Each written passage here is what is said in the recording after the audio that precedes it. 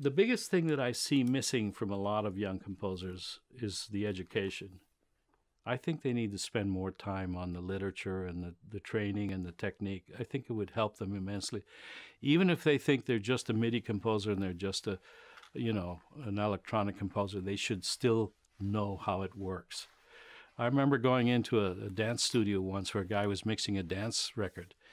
And Robert Irving was with me. We looked at the guy and said, "Do you know what that chord is?" And he said, "No." He was making a whole long dance record. He had no idea what key he was in or anything,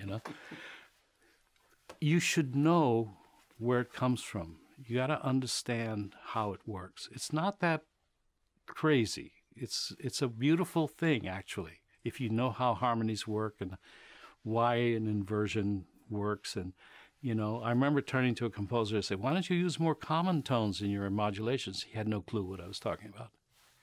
And I felt badly for him because I said, it's such a simple device that you could use. It's so effective.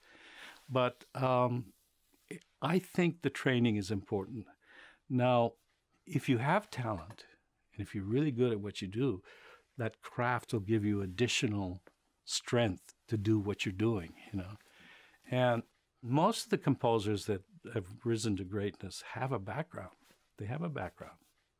And it's important.